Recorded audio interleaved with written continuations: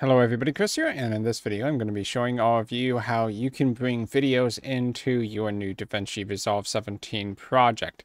So here we are at the projects window. If you don't already know how to create a new project, you simply go down to the bottom right hand corner where we're going to see this new project button. Click on that and give it a name. So I'll just call this Bring Videos into Project. You can really give it any name you need and then just go ahead and hit enter, and then DaVinci Resolve should load onto one of its pages. For me, it's defaulting to Cut. So Cut is one of the video editing workflows. The traditional one is Edit.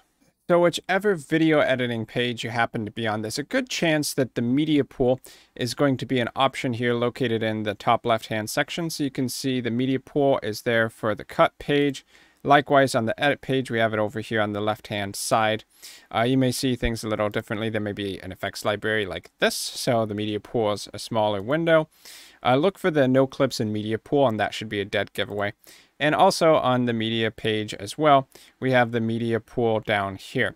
So the media pool represents the clips, audio files, images, and so on that exist inside of your video project. Now, they are references to the locations on your computer where those files are stored. When you bring a file into here, it's not actually bringing a literal copy of the file, just a reference of it. And over here on the media page as well, we can see a different tab, Media Storage.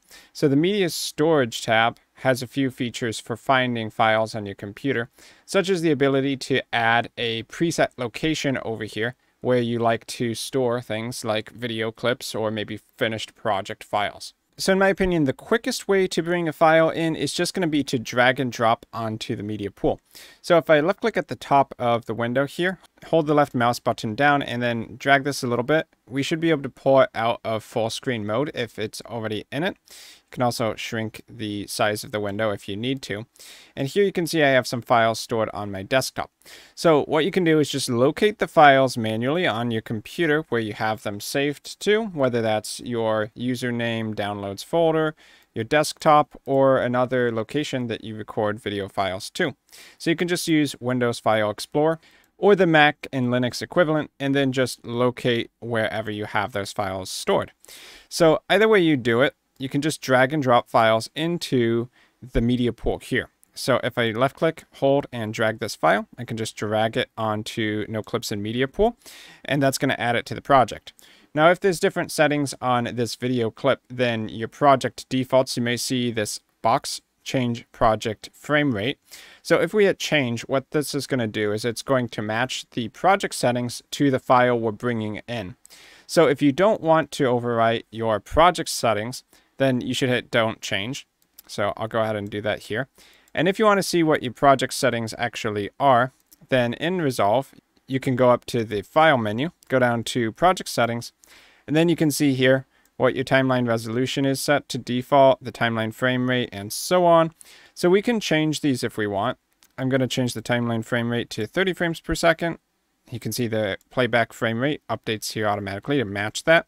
1080p resolution is just fine for me. So I can take this and hit save. So this will update for the current project. And we can actually only do that if we don't have a timeline created already. So a timeline is what you actually edit your video files on. If you've already added stuff to the timeline, then you have to either create a new project or just delete everything, including the timeline, in order to change it. So be aware of that. Let's go back to File Project Settings. And let's say that we want to use these same settings anytime we bring in new files into the project. So you can go to Presets.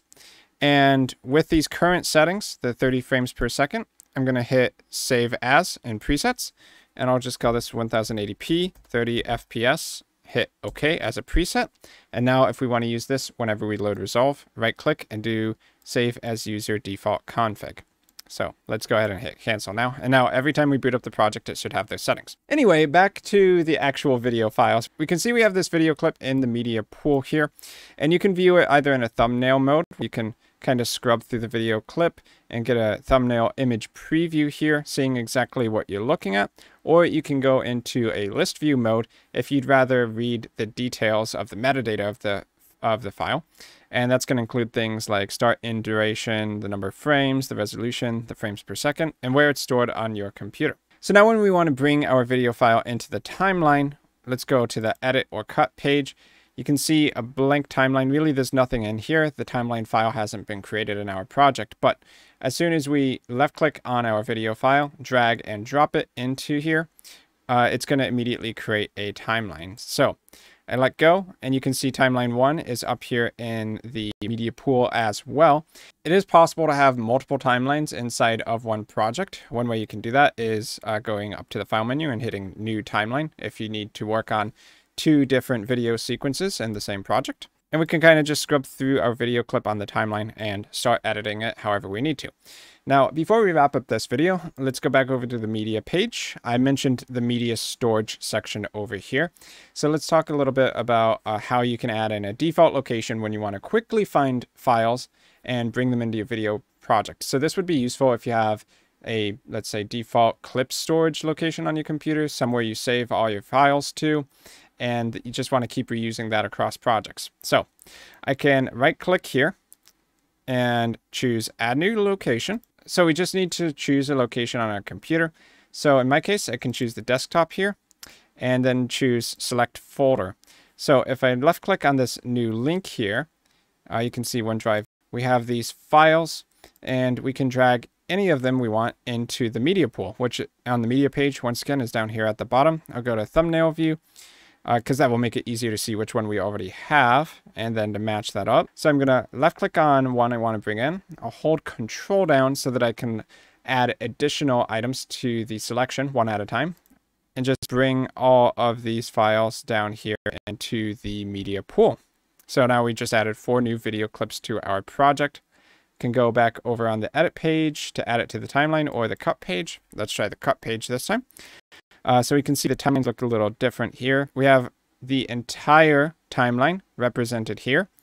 Zoom in of the timeline down here, and you can see a lot of thumbnail images as the video clip progresses.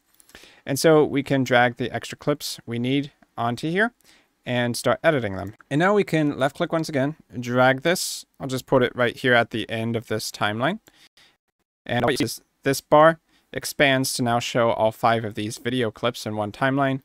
So at the bottom, you can only see part of it in a few seconds. This middle bar will always show the entire timeline. Now note, that bar doesn't exist on the edit page, so there's differences between the 2 workflows, but both of those pages can do the same thing. One final way, just for completion, that you can import some clips is you can go up to the File menu and choose Import. And if you choose Media here, then you can select any video file, audio file, or image files on your computer and bring them into the project. So here it's kind of the same thing, Windows File Explorer. So I could go to Desktop, select a video, hit Open. So that's pretty much all the ways you need to know about how you can bring video clips into your project so that you can use them on your timeline to start editing in DaVinci Resolve 17. I hope this video was easy to follow and helpful for all of you. So thank you for watching, and I will see all of you in my future video content.